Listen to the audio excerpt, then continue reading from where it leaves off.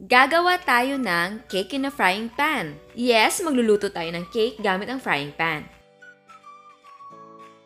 Para sa cake ingredients, meron tayong all-purpose flour, white sugar, cocoa powder, powdered milk, baking soda, baking powder, salt, instant coffee powder, vegetable oil, vanilla extract, white vinegar, and hot water. Para sa chocolate frosting, meron tayong water, powdered milk, white sugar, cornstarch, instant coffee, salt, vanilla extract, and butter or margarine. Ang unang gagawin natin ay chocolate frosting. In a pan, combine water, cornstarch, powdered milk, sugar, cocoa powder, coffee, and salt. Haluin na mabuti until ma-dissolve ang cornstarch. Remember, wala na munang apoy. Kapag natunaw na ang cornstarch, turn the heat on and cook over medium-low heat. And ipagpatuloy lang pagkahalo until maging thick ang ating mixture. Ayan, thick na ang ating mixture. Now, turn the heat off. Add butter and vanilla extract. And then, mix well, set aside, and cool completely. Ngayon naman, ihanda natin ang frying pan. Lightly grease the pan at mag-dust tayo ng harina.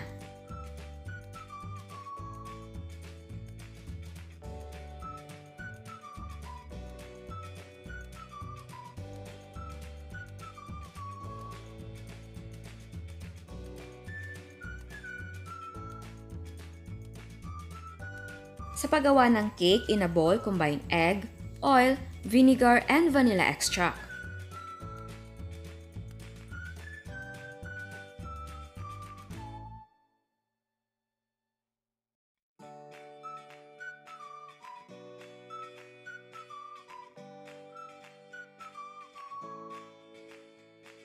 Now add the all-purpose flour, powdered milk, sugar, cocoa powder, baking soda, baking powder, coffee, salt, and hot water.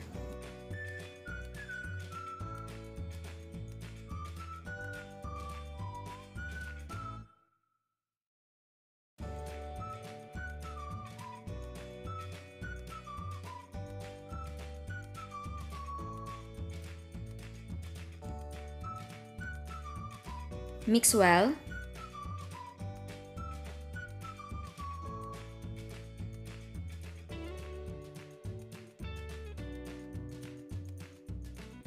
Tapos ibuhos natin ang cake batter sa ating frying pan.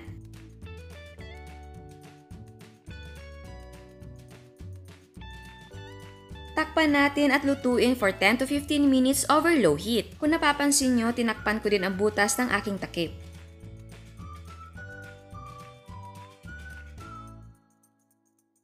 After 10 or 15 minutes, do the toothpick check, and if it comes out clean, the cake is cooked.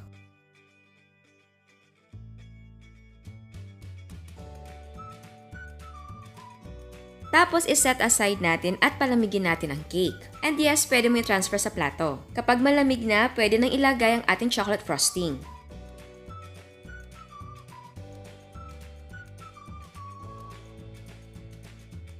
Gumawa ako ng whipped cream. Ang whipped cream na ito ay ang lagi kong ginagamit, ang Frosty Boy. Ito naman ay optional lang, pang-decoration ng cake at pang-dagdag lasa na rin. Sa paggawa ng whipped cream, i-whip lang natin ang whipped cream powder and ice water on high speed. So ayan, mag-decorate na tayo ng ating cake.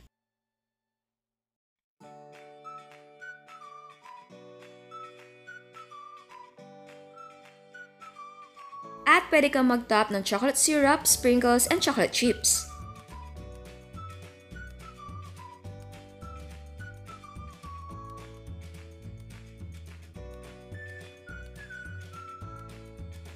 So ayan, eto na ang ating cake in a frying pan. At bago tayo mag-taste test, sa hindi pa nakasubscribe, please subscribe sa ating YouTube channel. And please click the notification bell. And please click all para ma-notify kayo sa lahat ng mga uploads. So ayan, titikman na natin. Uy ha. Tignan niyo.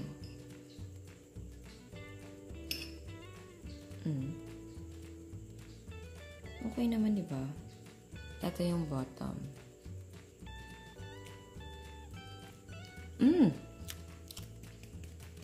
Yum! For me, cake naman yung lasa niya. Siguro kasi meron tayong chocolate ganache.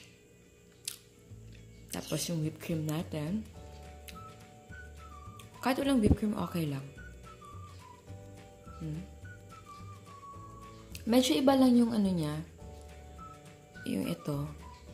Parang may line. Pero okay lang.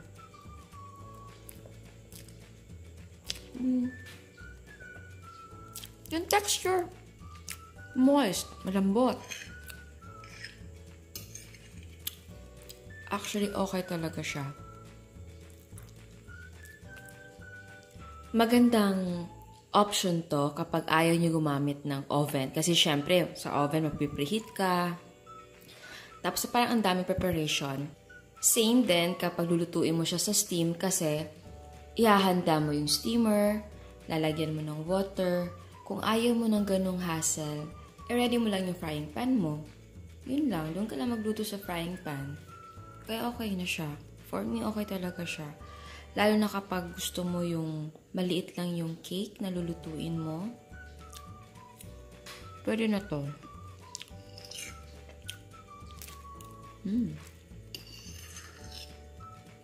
Sarap.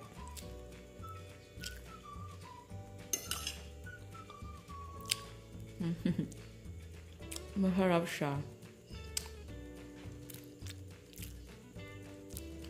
So, ayan. Sana nagustuhan niyo. Ciao! At eto naman ang mga prices ng ating mga sangkap. Ang total cost ay 57 pesos and 55 cents. Again, ang selling price ay magdidepende kung magkano ang presyo ng sangkap sa inyo. At bago ako magpaalam, meron tayong another dose of inspiration. Eto ang Milo ground float ni Miss Emily. Eto naman ang leche flan ni Miss Ruby. Meron siyang black sambo. Meron siyang mga cheesecake.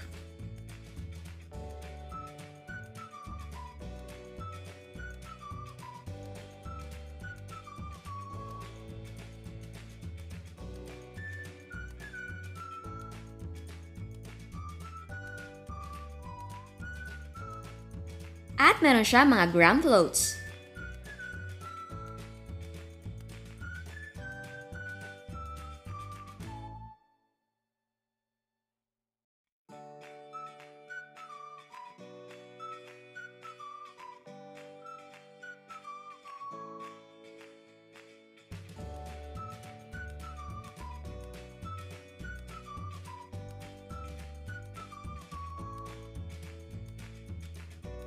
Eto naman ang milk tea ni Miss Malisa.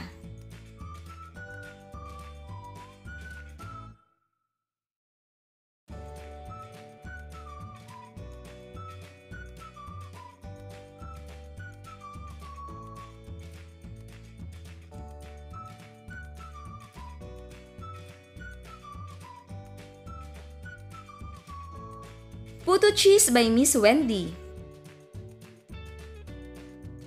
Meron siyang maha.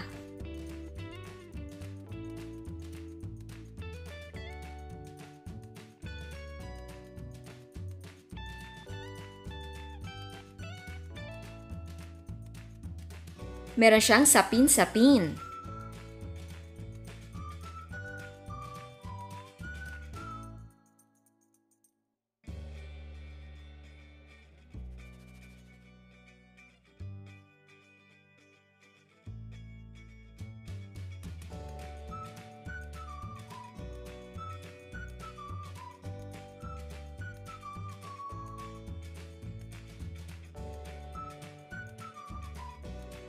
At meron siyang mga cakes and cupcakes.